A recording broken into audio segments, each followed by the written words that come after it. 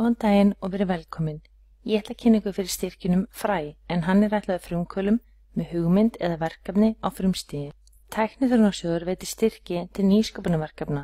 Er að ræða opinn sjóð fyrir nýsköpunarverkefni í öllum atvinnuvegum.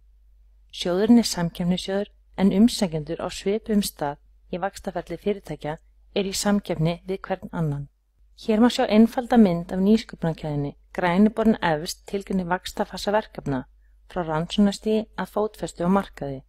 Gráu kastarnir lýsa þeim aðgerðum eiga sér stað á ólíkum fösum verkefna. Örfana hér að neðan eru þeir styrkir standa til boða hjá Tækniþróunarsjóði. Nú er opið fyrir umsóknir í fræ. Fræ er ætlað frumkvölum og fyrirtækjum yngri en 5 ára sem eru með hugmyndir eða verkefna á frumstigi, sem geta leitt að sér stærri þróunverkefni.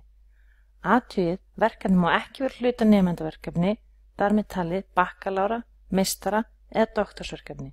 Hámarksstyrkur er 1,5 milljón króna og styrkt verkefni þurfa að skila niðurstöðum verkefnisins innan 6 mánaða frá umsóknardegi.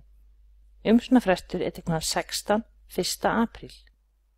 Hvatt er til þess að verkefni hafa hlotið styrk í fræ og hafa gengið vel, sækjum áframhaldandi styrk í sprota eða vöxt. Endur auknar líkur á að verkefni hljóti styrk í stærri styrktaflokkum eftir að hljóti styrk í fræ.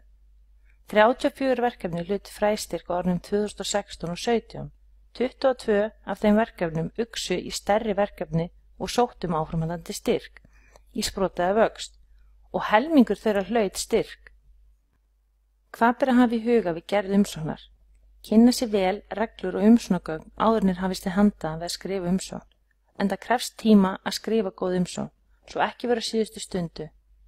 Umsóknum skal skila rafrænt í umsóknarkerfi Rannís. Vefstofan er tths.is. En allar nánari upplýsingar er að finna á heimasíðu sjóðsins, tths.is. Takk fyrir og ekki hika við að hafa samband við starfsmenn sjóðsins. En margvísleg fyrirtæki hafa vaxið út frá fræi og má þar nefna Trafuleit, Kúlvúl, Snorrikam, Seta húðvörur. Takk fyrir og náðu lengra með Tækniþróunarsjóðinn.